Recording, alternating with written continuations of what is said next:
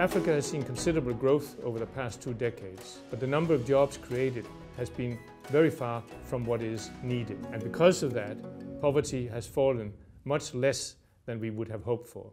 And we've been asking, why is there so little industry in Africa? And how can policymakers manufacture economic transformation?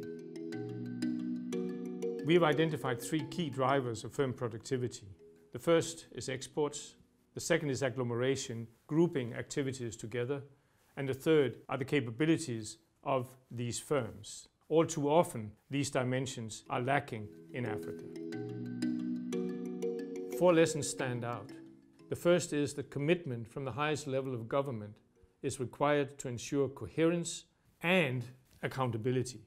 The second is about the need for focus, such that actions are taken to resolve concrete constraints for private sector development. Third, the need for experimentation and learning. Experimentation both on the side of the private sector and on the side of government, such that successes can be scaled up and that areas where interventions don't work are avoided.